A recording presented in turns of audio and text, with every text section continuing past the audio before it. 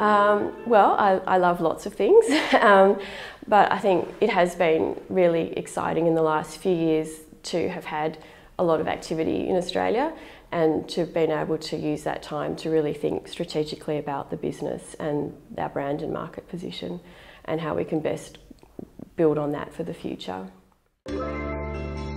Well, we can't say for sure, but in the last few years, content marketing has certainly become a big part of our job, and that sits really well with the Bates Smart design approach, which is as much about the sort of clever thinking and creative intelligence behind a project as much as that beautifully resolved built form.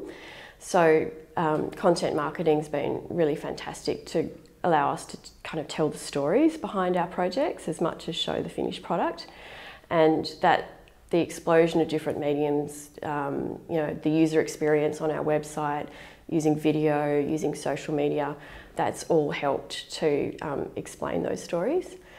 So we love Instagram.